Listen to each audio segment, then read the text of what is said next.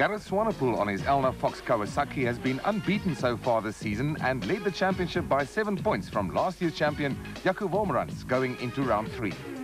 Gareth, you're unbeaten this year in the junior category. How are you going to play today's race? I'm just going to go out as positive, try to win the race. Just want to get as much points as I can and try to stay smooth. Jaco, your biggest opposition? Yes, he is, but today in practice it looked like I was quite a bit quicker than him, and we'll see how it goes.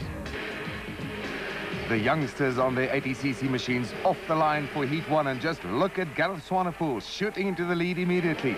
On his outside, it's Mario Foster who goes wide, going to turn 1 a bit too fast, and it's down. Oh, somebody else goes over him, but both of them seem to be all right. As the rest of the field piles through turn 2, it's already Gareth Swanepoel and Jaco Wolmerans opening up a lead. Back on the racing again.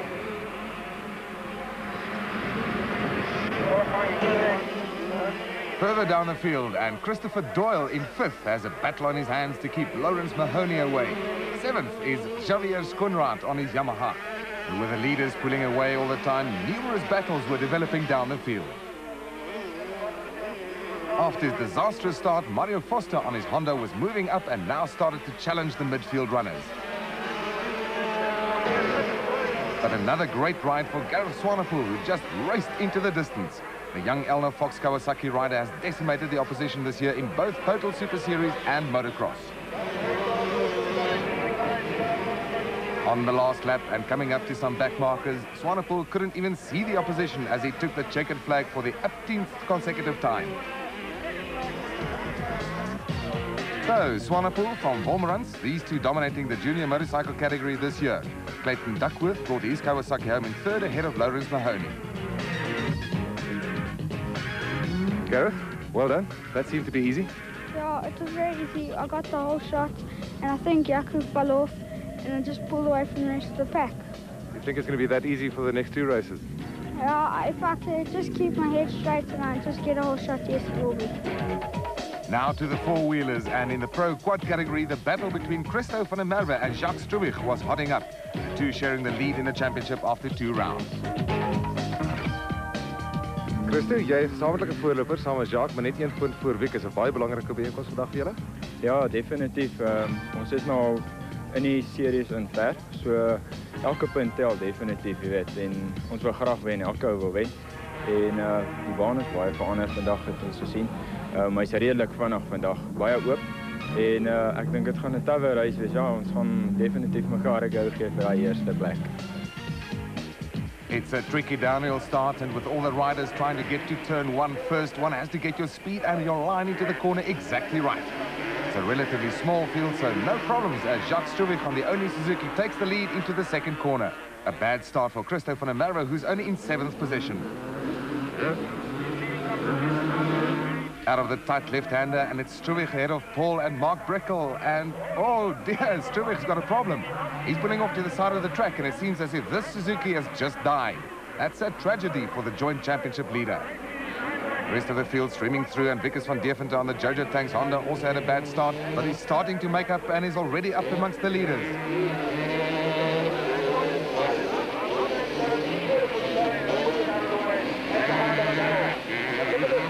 But it's Paul Breckel on Team Brasco's Philips Rotax who's taken the lead ahead of his brother and teammate Mark on a Yamaha. Breckel now opening up a lead, and Van Deventer is up to 4th.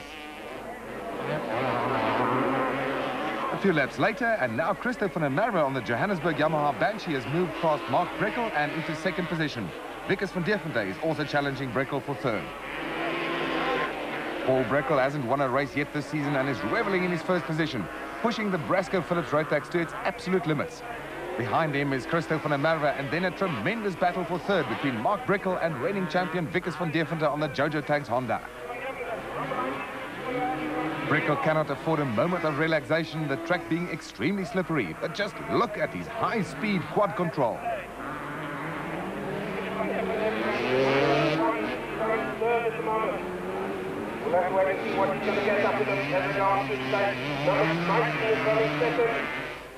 Getting towards the end of the race, and Breckel is sizing up the challenge of Christo van der Merwe behind him. Van der Merwe is wondering when Van Deventer is going to arrive on the scene. Still, it's Paul Brickel, but Van der Merwe is starting to catch. Brickel hasn't had this kind of pressure yet. Will he last? Van der Merwe is clear from the battle for third and can concentrate all his attention on catching Brickel. It's difficult off-camber left-hander just after the finish line, and Van der Merwe is on the very edge of adhesion. Brickel knows that Van der Merwe is closing the gap, and Van der Merwe knows that he doesn't have a lot of time left to do it. Now, Brickel on the Team Brasco Phillips Rotax, pushing extremely hard and getting tired. Van der Merwe has seen his main championship rival Jacques Struwig come to a halt and wants to capitalize to the maximum. He wants that first place, and he wants it desperately.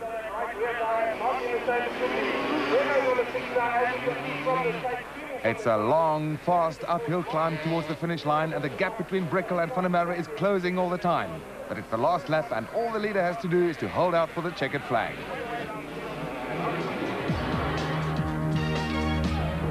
Brickel wins his first race of the season with Van der Merwe in second and Wikus van Deventer eventually coming in third, ahead of a hard-charging Schalk Burger. Paul, were you surprised with that? Your best finish so far this season? Yeah, hindsight from lack of trying, but I was surprised. I actually got a good start. I don't know if I'm fit enough to keep it up, but I'll keep on trying. You reckon it's maybe a beginning of a comeback for you? I don't know. I hope so, but we'll see. The super special